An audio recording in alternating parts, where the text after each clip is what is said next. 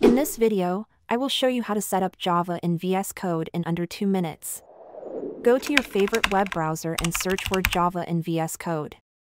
Click on the first result. Click on Get Started. And download for Windows. As you can see, the download has started. After it's downloaded, let's open the exe file and install it. Click on Next. If Vscode is not already installed on your computer, it will automatically install it for you.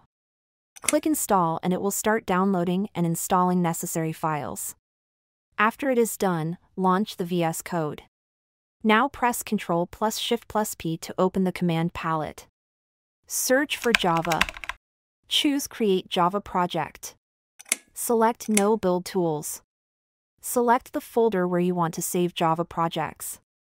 And now give your project a name.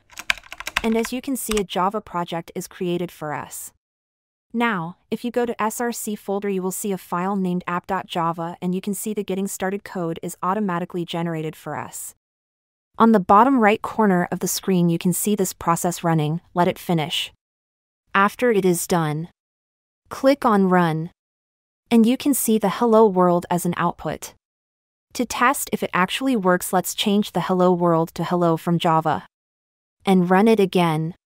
As you can see, it runs and produces the expected output. Thank you for watching. Don't forget to subscribe.